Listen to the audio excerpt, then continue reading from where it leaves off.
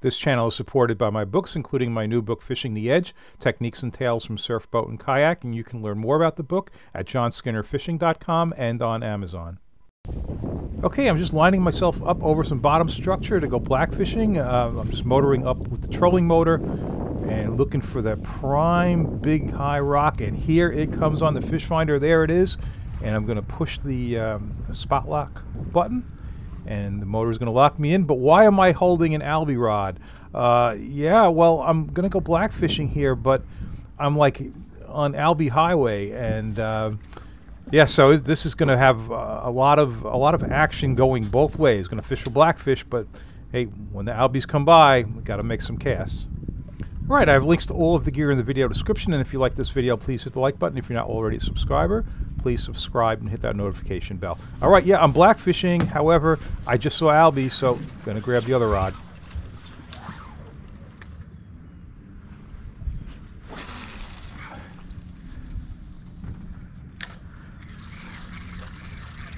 Whoa!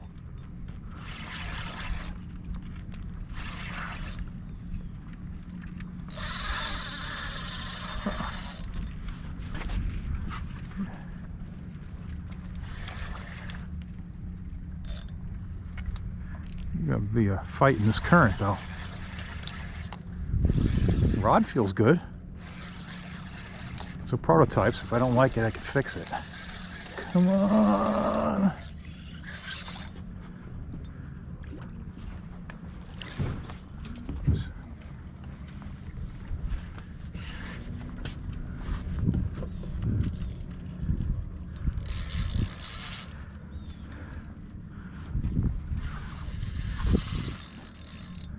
Yeah, and this is going to be a 7-foot dark matter Skinner rod that will probably be out in the 2023 season by the beginning of the season. But got to do some testing with it first. And hey, Albie's a great fish to test a rod.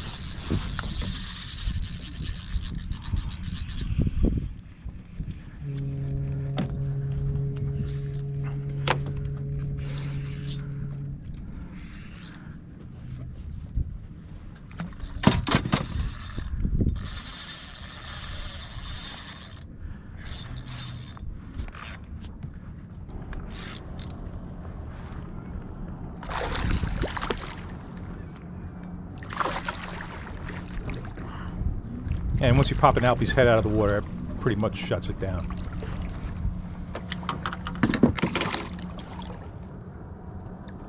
There you go.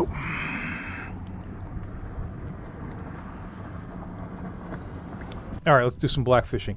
One thing I want to point out, a lot of people ask me, well, how can you fish such lightweight when I always need to fish, 6, 8 ounces or something? And of course, the main answer is often that they're using line that's too heavy. I use 15-pound braid. If you use thicker line, it catches the current, and that's a problem. But the other thing is, you step point ahead of me. All right, so that's important. I pick areas that are out of the current. Now, right now, this current's running kind of fast. I have to use an 1.5 ounce jig, which is definitely heavier than I like to use. But what's going to happen, and this is an outgoing current, as this current accelerates, this water is going to slow down, and that's because that point actually deflects it and builds an eddy in this area, and this is how I'm able to fish lighter jigs. You got to know the area that you're fishing, and some areas, like right now, where I like to fish the most, it's just really kind of fast. I don't like it. But in this area here, because of that point, it's going to break the current, but the current needs to be running pretty hard for it to break it and eddy it around. But all right, 1.5 ounces, but you'll see as we go along, I'm going to be able to drop down to 3/4 of an ounce in the middle of the tide. This is only the beginning of the tide, maybe 1 hour into outgoing, and around the middle of the tide, it's going to be like dead in here because that point up there is going to deflect that current out. This area is going to be dead, great for fishing. And by dead, I don't mean no current at all. I just mean really light current. You could fish 1/2 or 3/4 ounce jig.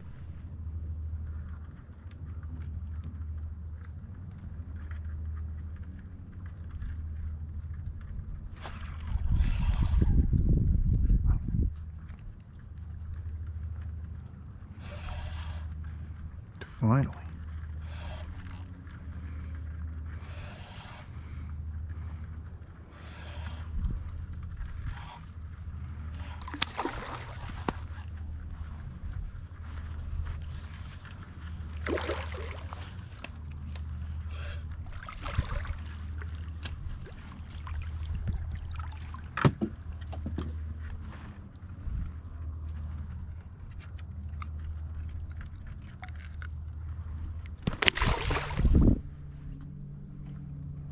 So once I'm where I want to be, I turn off my fish finder.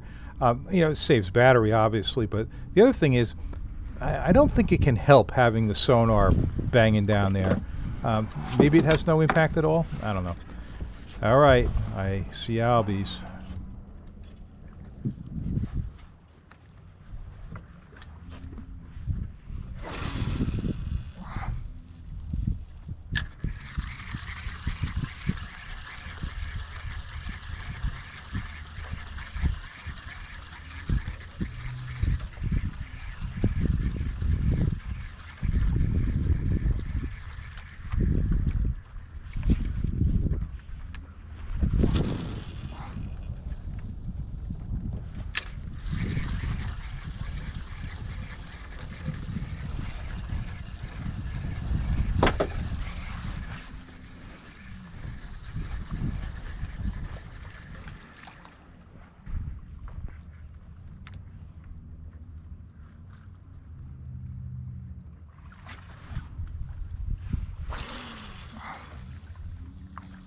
Okay, this cast, come on.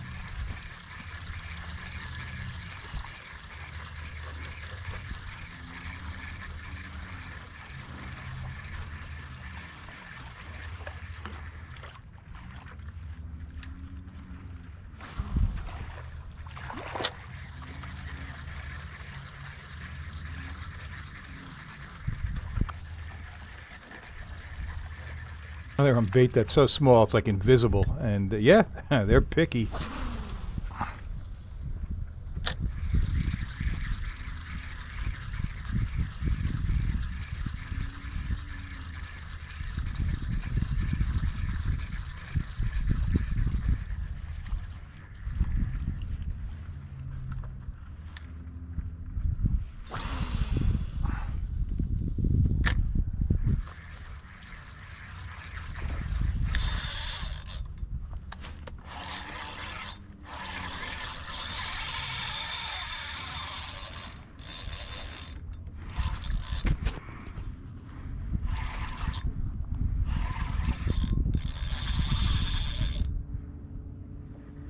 So I'm narrating this video on November 15th, and today, the day I narrated, I saw albies caught on the beach and in the boat. They are really staying late this year.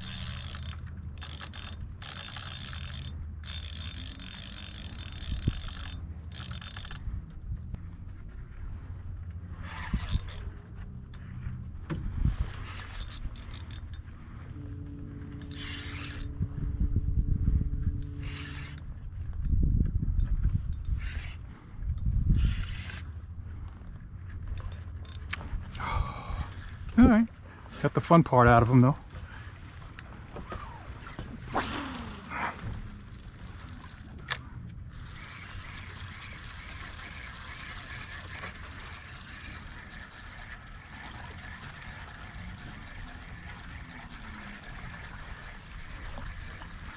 All right, let's go back to something that actually wants to hit. And yeah, now I've got an orange jig on. I had the heavier green one on before. Not that the color matters, but it just tells me that I have now switched from the 1.5 ounce down to the 3/4 ounce. And you'll be seeing that you know, my line's not going to be blown out behind the boat or anything. It's going to be pretty much straight up and down, 3/4 ounce, despite the fact that this is now like mid-current. That buoy is just like sitting there. So you know, that's what it's about. If you want to find good jigging areas, you got to understand the current flow in the area. And even though the current is ripping farther out, it's pretty quiet in here. There we go. He was moving with it.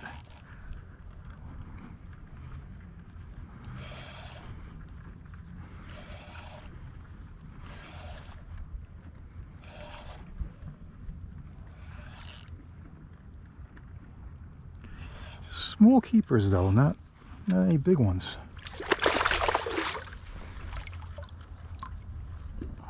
Definitely a keeper though.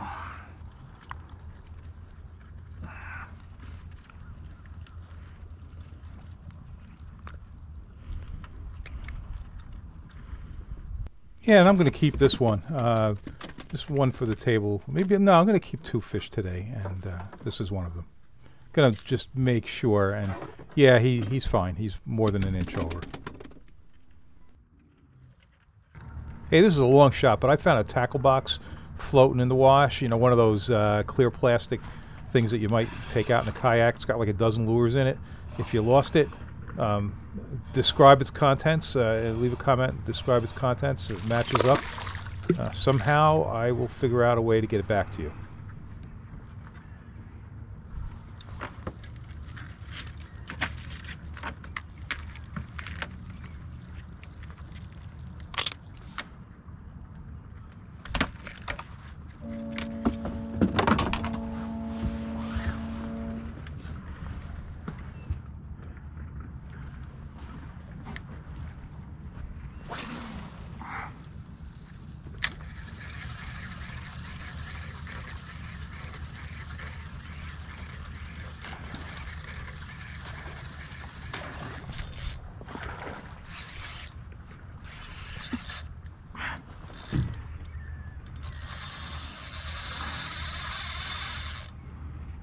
Boy, I thought they would never hit when they were porpoising like that.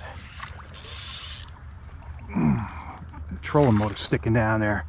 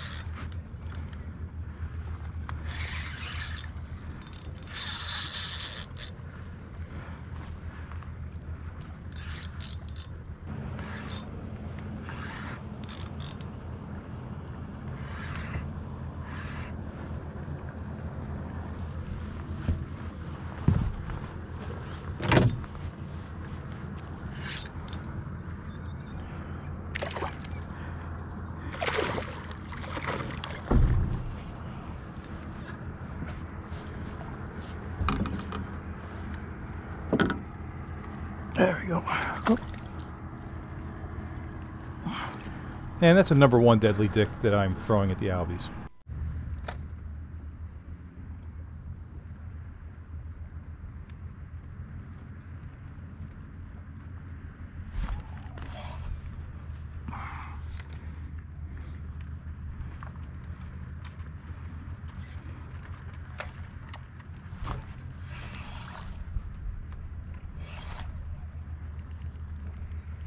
That one didn't stop, the line didn't stop going out because something grabbed it while it was falling.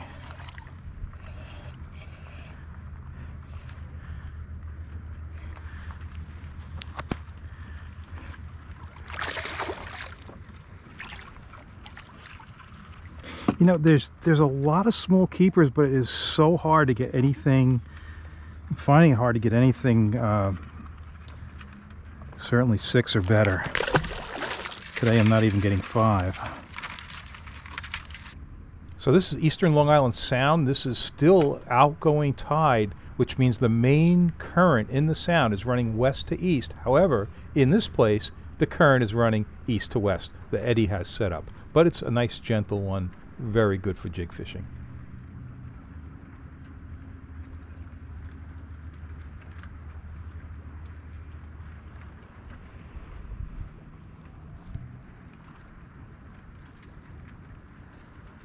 Here he is. Just feel him swimming. I got the mother load of albies over there.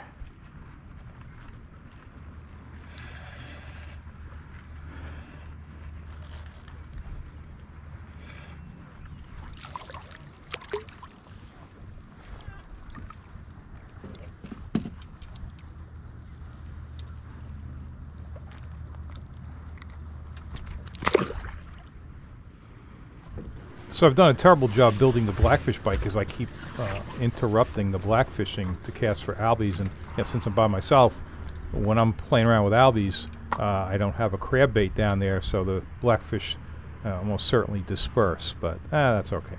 There's no way I can pass up albies going by on the surface.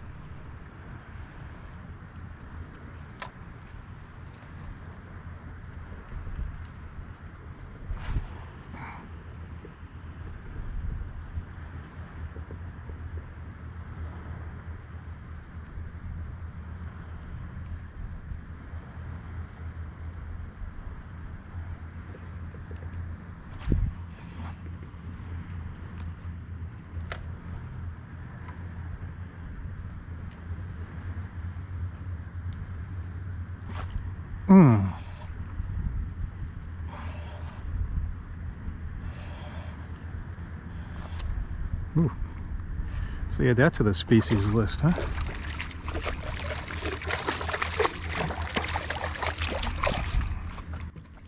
Yeah, and that tasty sea bass is going to find its way into the cooler.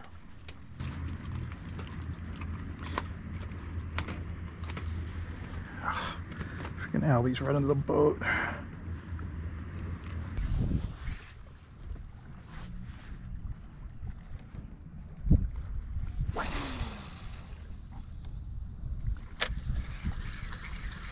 Oh, right in a big school. Come on.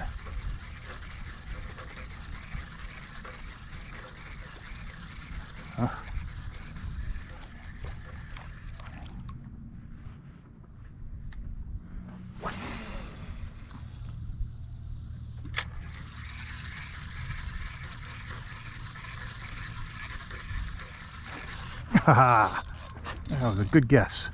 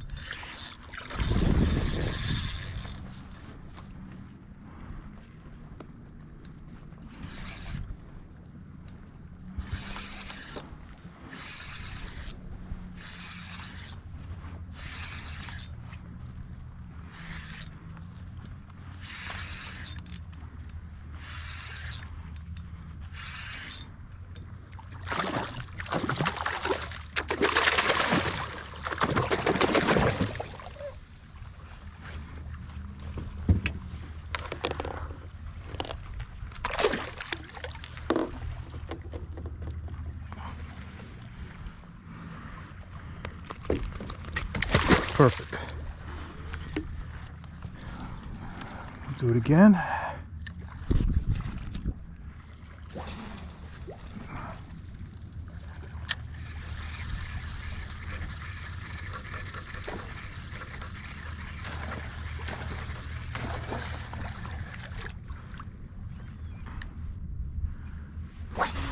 That was almost as good as hooking up.